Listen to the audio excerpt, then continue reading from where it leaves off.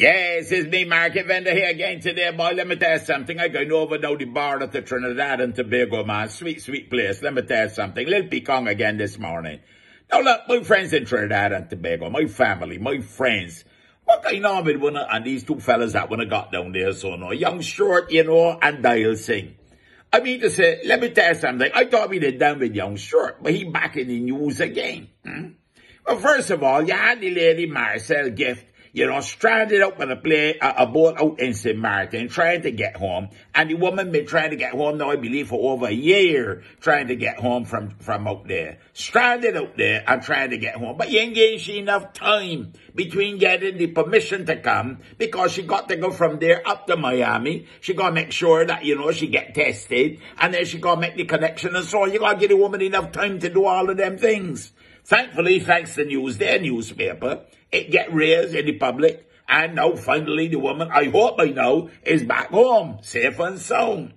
Marcel Gift, from up in Wallerfield. You mean to say that you're going to work out that she need enough time? And then, on top of that, we can come back to the Venezuela thing.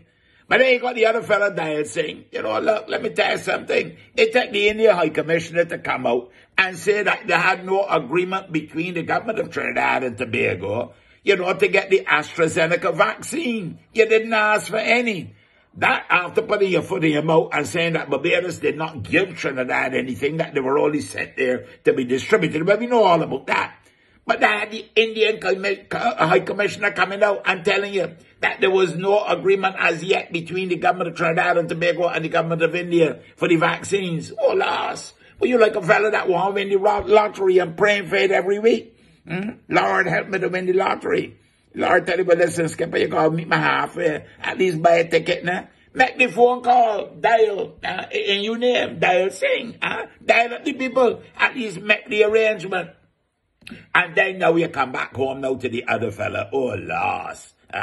Young Short again. And the Venezuelans. Mercy Flight. Venezuelans, over 100 of them want to go back home. Sell everything, pot, pan, telephone, everything and all. Sell what do they have. Get rid of it. Up at the airport waiting. This Mercy Flight supposed to come in. And then you're going to discover belatedly, after the people at the airport waiting for the flight, that the flight is apparently on a plane that is sanctioned by the U.S. government. Well, you didn't know that they would be sanctioned by the U.S. government? What airline you think will be coming from Venezuela?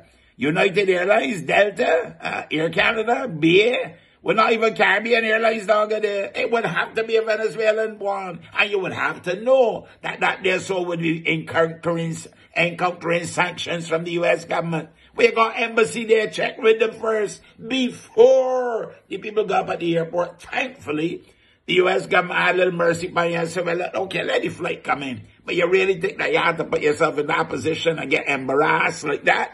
Oh, loss. I was only a market vendor and I could work out these things for myself. I tell one already, you know, look, head down by one of the furniture stores. Got a lot of good cabinets in some of them stores. You look at me like when you need some. You got two legs there, so that like little wobbly. Anyhow, you see me market vendor. I know my trading friends could take little pecan, but these two fellas would have got real jokey. If them be spinners, them get beat ball all over the place. Market vendor gone for now, but I can be back. You have a blessed and a wonderful day. You hear? And listen, Dial Singh. Oh, lost.